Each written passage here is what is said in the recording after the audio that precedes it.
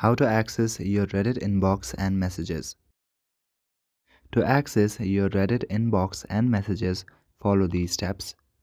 Firstly, open the Reddit application on your device. Also, make sure that you check for updates.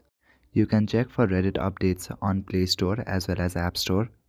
Also, if you haven't installed this application, then you can install now. In Reddit, make sure that you are logged in to your account.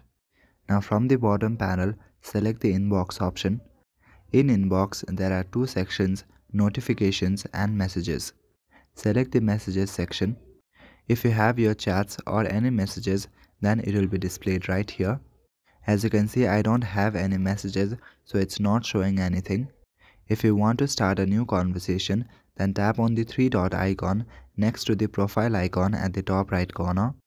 Then at the bottom, you will see a panel like this. Select the option New Messages. Now you need to type in the username at the top, then select the subject and type in your message. After you are done, simply click on the send option at the top right corner. The messaging format on Reddit is somewhat similar to Gmail, so it basically feels like you are writing an email. But this is how you can access your messages and inbox on Reddit. That is it for this video. I will see you in the next one.